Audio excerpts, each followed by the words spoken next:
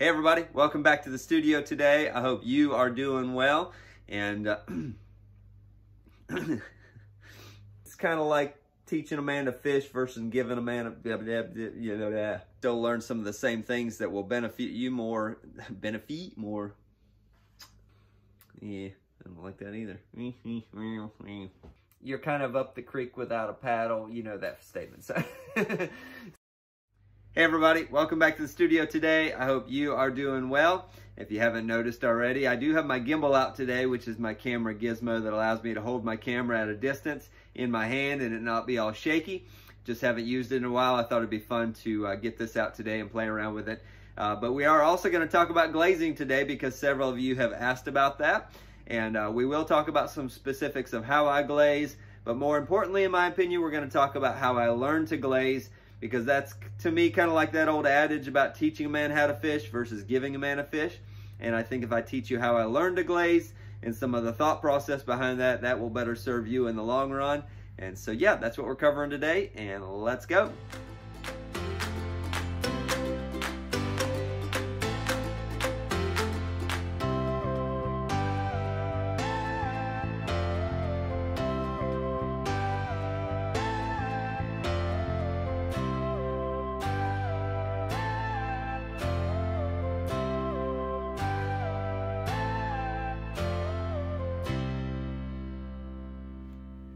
Well, here we are talking about glazing, as many of you have asked about.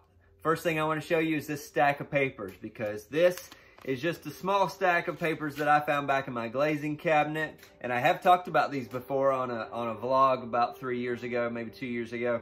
But this was some mid-range glazes and some high temperature glazes that I've tested over the years.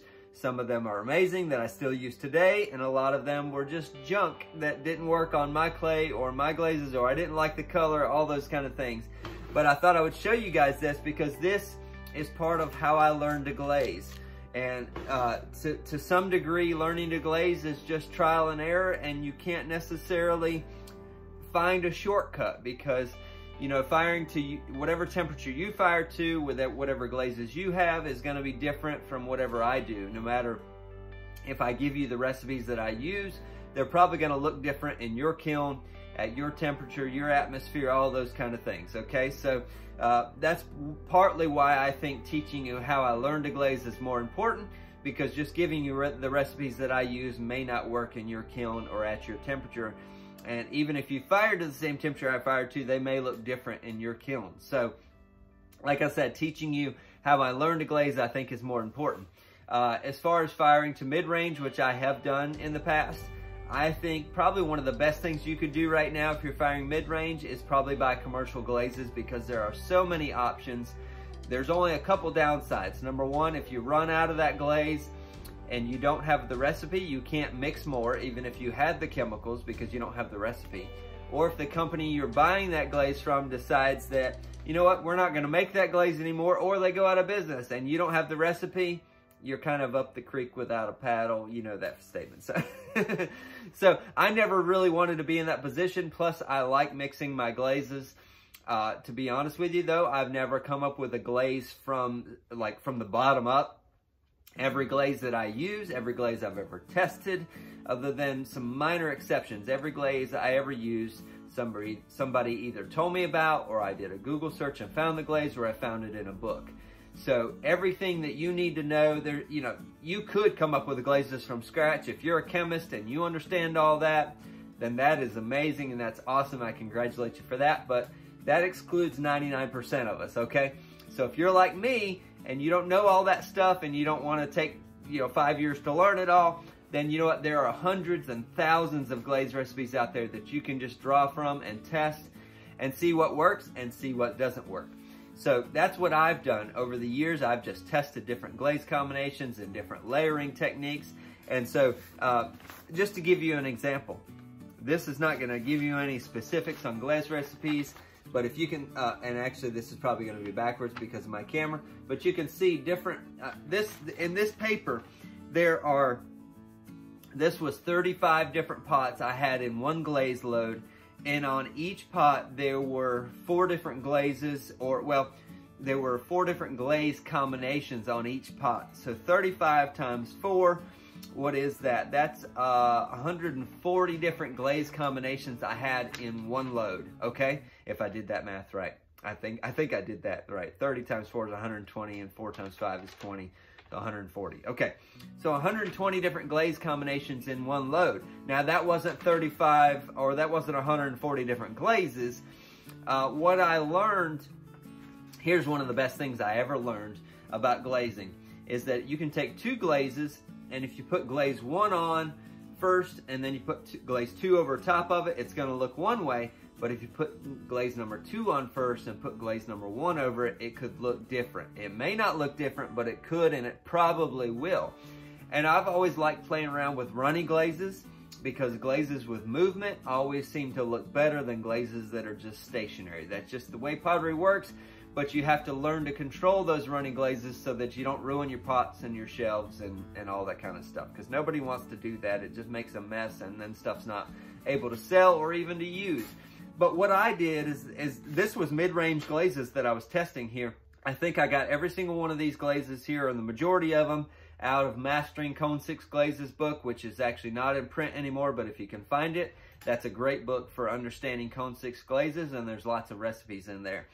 But what I did is I took, I made these sample pots, and I would dip one glaze. I had on each of these 35 pots, I had a main glaze, and then I had 2 other glazes that I tested with it. Okay, so what I did is I would dip one side of the pot with the main glaze, let that dry, and then I would turn it halfway, and I would dip one side with glaze 2 and another side with glaze 3, so those would overlap over top of glaze 1, okay? And then I would turn it the other way after those 2 dried, and I would dip glaze 1 over glaze 2 and 3, and so then on one pot I would have an over and under of 3 different glazes. So I'd glaze 1 underneath glaze 2 and 3, and then I would have glaze 1 over glaze 2 and 3, and I would get 4 different glaze combinations on one pot.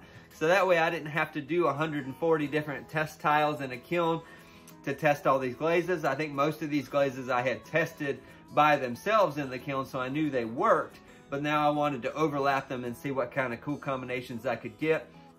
And so that allowed me to test and get all these different glaze combinations that work. And then I think probably the highlights on this page are the ones that actually worked well together. And so that allowed me to test all these different combinations and see what worked and what didn't work.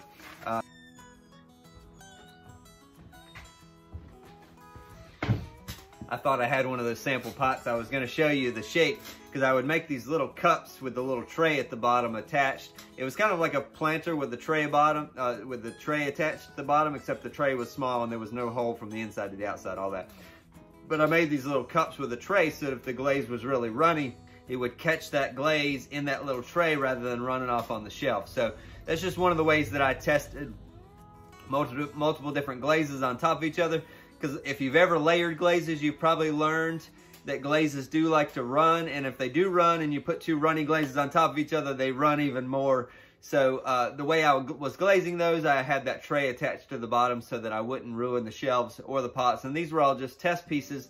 And then I took those glaze combinations that looked well, and then I tried them on larger pieces, and I learned, like I said, you know, I'll show you in a minute how I glaze some of my pieces, and sometimes, I guess the way I thought about glazes and the way I kind of, and probably the way most people look at it, I say that, but I'm not sure, but at least the way I approach glazes, a lot of times I always thought about, you know what, if you've got a solid color, you got to put that glaze on first, and then if you're going to do another glaze that's maybe runny that you don't put on the whole pot. My gimbal died. Okay, be back in a second. All right, so my gimbal died, so we may not be using that for the rest of the video, but anyway, I probably didn't need to be using it because it was just stationary on the table, but I already had my camera mounted in it and all that jazz, so I was using it to record. But anyway, I thought I'd leave that in there because it was pretty funny when it died, and it just, you know, anyway, I don't even know what that looks like yet, but it'll be pretty funny. But either way, I got my camera on a tripod now, and we'll finish this thought, and then we'll go to another form of videoing, and we'll actually glaze some pots together. But anyway, For me, most of the time that I thought about doing a solid color and then a more runny glaze over top, I always thought about, well, yeah, you need to put the base coat on first and then put the runny glaze over top. And that is actually not always true. Even one of the glazes I use today, when I do that red and white and blue and all those, I've tested those two. Those are two different glazes that I put on. I've tested the red on first and then the other glaze over top of it, and it doesn't do nearly the color and the change as if I put that other color just on the rim, like that much of the rim first, and then put the red over top of it. That's actually how I get all those colors that mix together. Craziest thing. Also, I've learned that sometimes I have to put the other way around. I do have to do it the way it made sense to me, but it just depends on the glaze combination.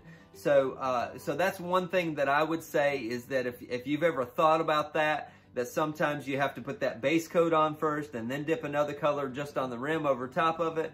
That's not always true, and it's not always the way it works. So I just thought I'd share that with you because that's probably one of the biggest breakthroughs that I learned about layering glazes, that sometimes putting glaze 1 over top of 2 is best, and sometimes putting 2 over top of 1 is best, even if the one is number one may be the runny glaze, and number 2 is the stable glaze. If that's the way you're doing it, that's just kind of the way I thought about glazes a lot of times. Sometimes you have to put the runny glaze underneath the stable glaze, and sometimes you have to put it over, and it will look differently. And sometimes maybe you could just come up with both combinations look good, and you get 2 different kind of glaze combinations out of the same 2 glazes, and it looks different based on the way you layer them. So layering is probably the best way that I've learned to change the way glazes look. And even if you have 2 glazes that everybody in the world uses, but they've never thought about layering them, you could layer them and get a whole different glaze, and everybody's like, man, you're amazing, how'd you do that? I just layered 2 glazes that everybody in the world already uses, and boom, you get a new color and a new glaze that everybody loves, and you love it, and people buy it if you're selling them, and it works out great. So let's get to the next clip, and we'll start glazing some pots.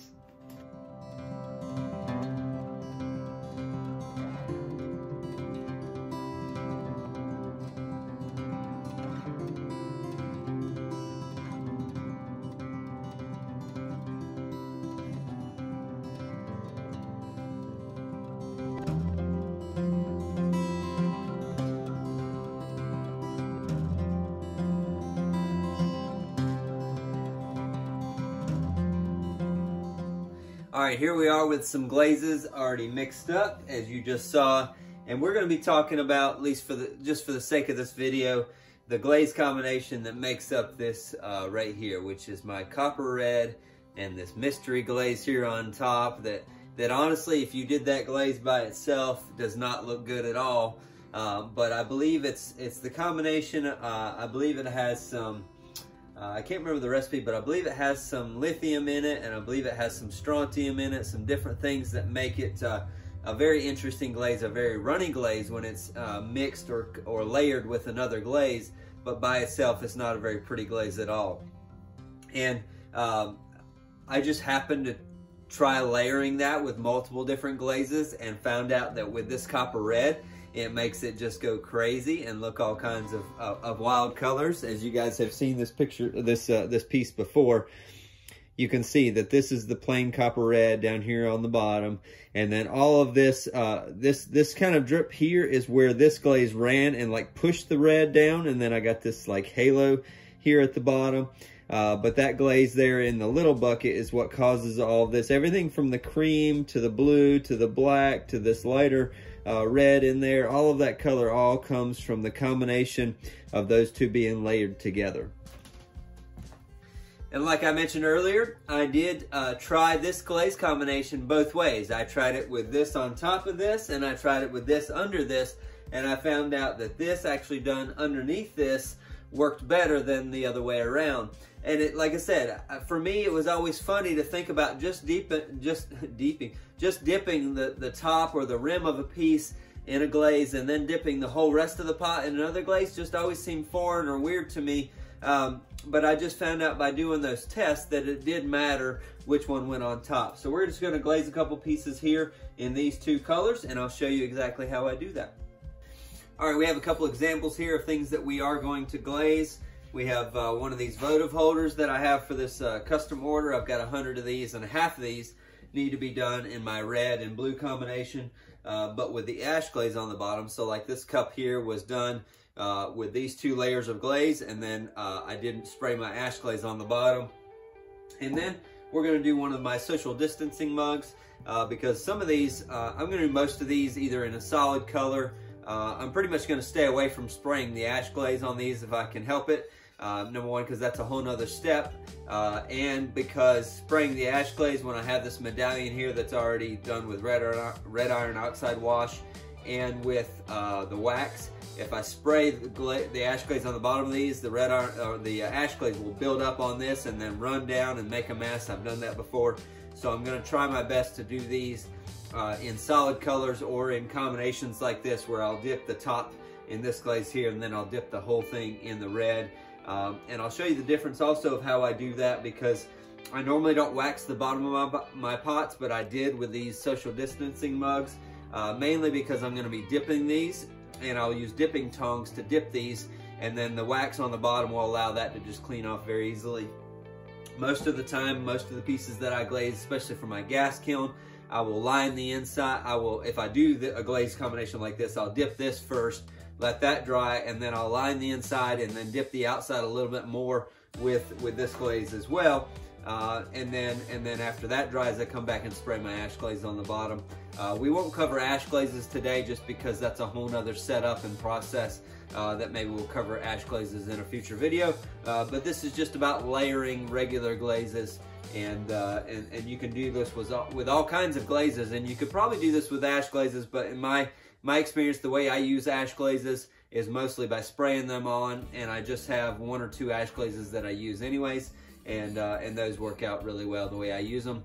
When I wood fire, a lot of pieces I will leave the part where I would have put ash glaze all the way down to the bottom. A lot of times if I use an ash glaze in my wood kiln, I'll spray it kind of like a transition glaze, and it helps transition from the glaze I put on top, and then allows some drips, and then the bottom I leave raw, because that in the wood kiln will get the salt glaze on the raw clay, and I like that look. So that's what I do in my wood kiln. But here we're going to dip these couple in the first glaze here, and we're doing those underneath the copper red as opposed to being on top.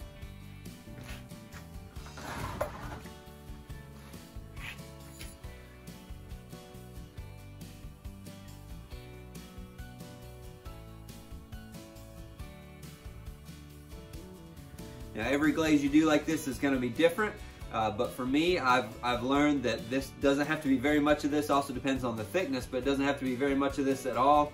And the other thing that I've learned recently is that if I want more of a varied look, like I did on this one, you can see where it kind of where it dripped down. This underglaze here that I put on this one dripped down. I actually put this on, instead of leaving it a straight line like that, I came back and added some more with a paintbrush or a dropper, and to make that a little bit less of a straight line, and then I got more of this unevenness that I really like as far as the look of how that dripped down into the copper red below it. So for right now, I'm going to leave that like this. This one I don't really need to add too much more to, because I don't want that to drip too far, because I still have to do the red, and then I have to spray the ash glaze on the bottom. The social distancing mugs, I will probably dip these in the rim, and then I'll also add a little bit more so I get more of that variation with these though.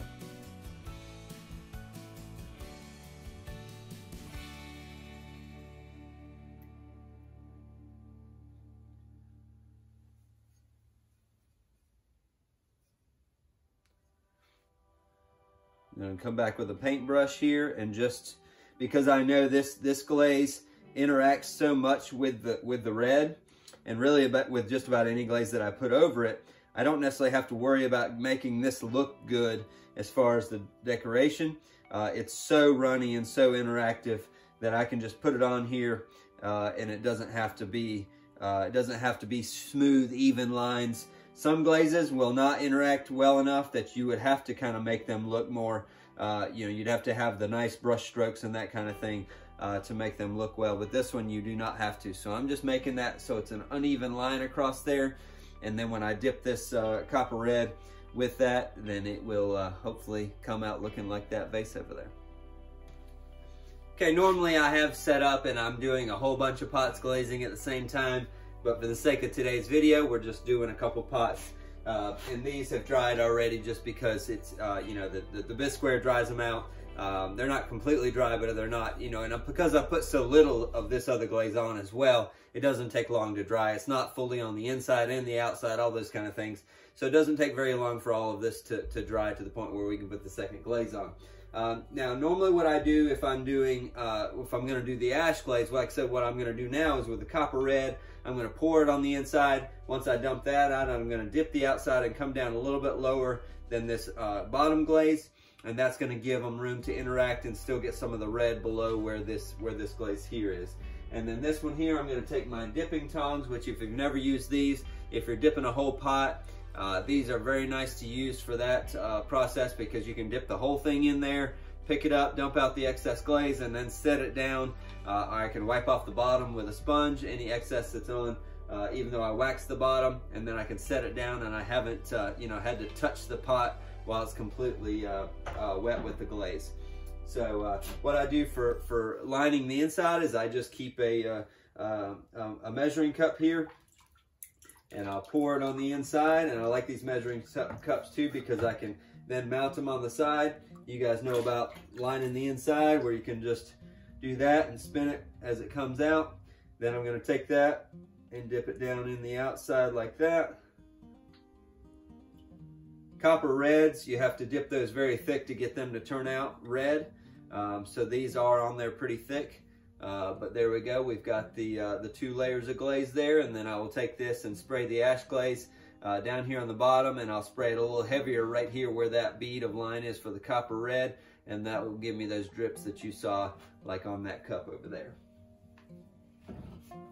And now for the social distancing mug, I did, like I said, I decided to do these differently than I normally do, just because I've already got so much time into making the mugs, doing the medallions, putting them on, and then I had to iron oxide wash them, and then I had to wipe the excess off, and then I had to put the wax on the seal.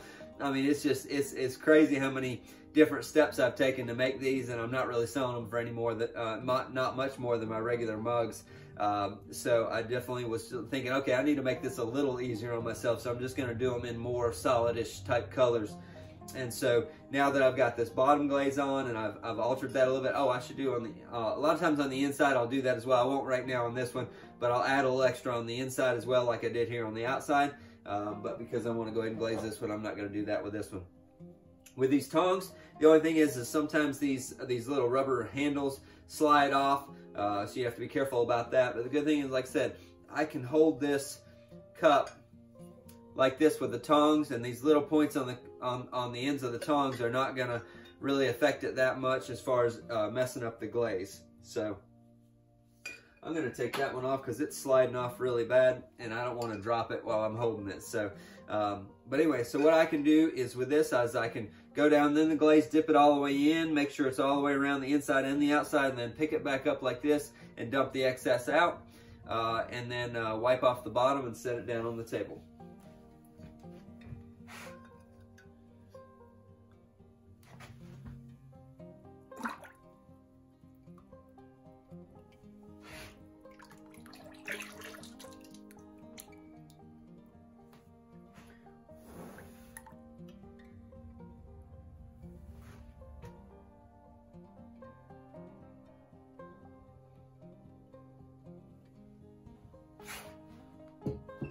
All right, guys, well, there we go. This is an example of how I glaze, and I do different variations of this right here on most of my work.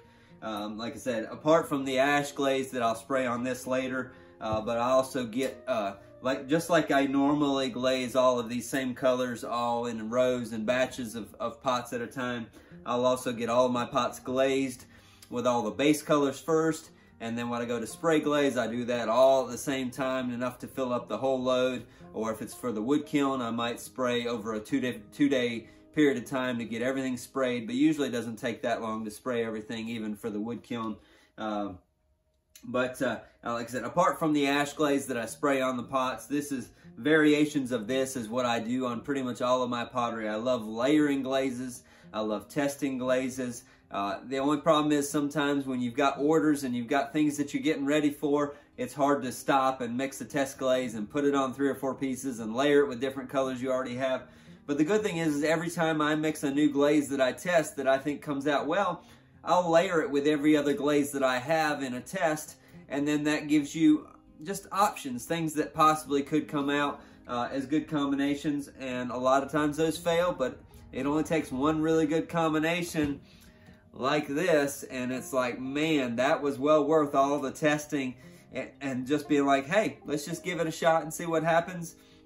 And you end up with a gem or a jewel every now and again. And you know what? And that's the side where if you're buying commercial glazes and those are readily available, you mix those two together and you know that combination and you're like, man, and if it starts selling, if that's what you're doing with your pottery and you want to market it and sell it, and it starts selling well, then you got a winner. Or if you mix it yourself and you got access to the raw materials, the chemicals, and you mix it, you know those glaze combinations and you know the recipes, as long as you don't mix them wrong when you're mixing. That's the other downside of mixing your own, is if you get distracted and you mess up a calculation, which I've done before, then things don't turn out so well. But when you come across a gem like that, a combination that you're like, man, that really worked well and I love that combination, then you're onto something, and it's well worth it at that point. The victories are very sweet, and they help get rid of all those nasty, horrible experiences of glazes that just don't come out well.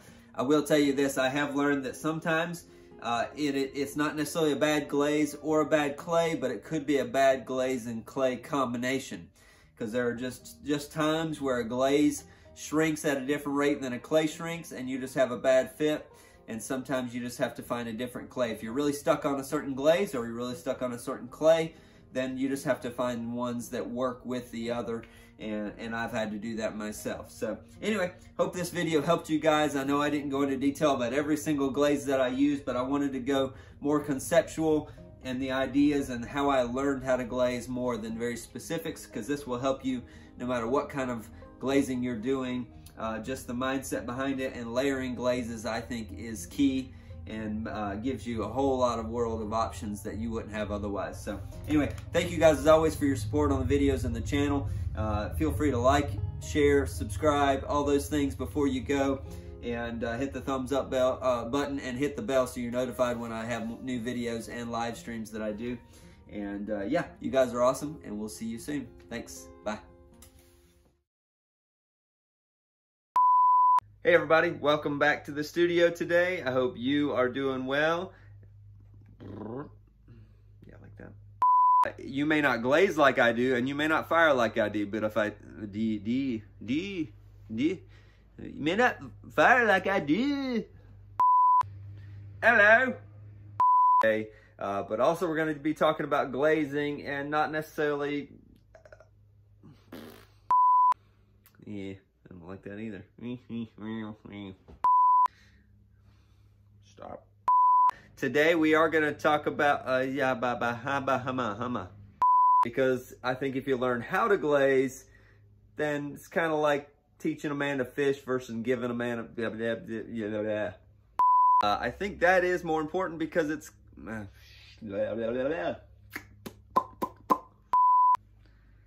Hey everybody, welcome back to the studio today. I hope you are doing well, and and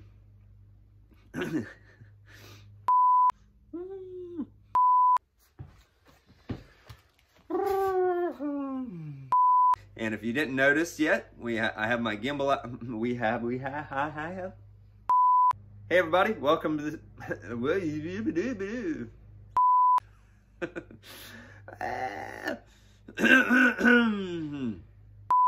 and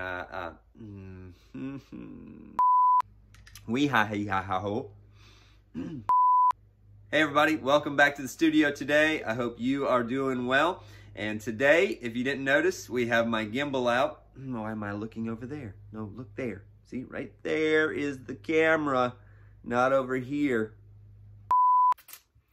All right, here we are. You guys,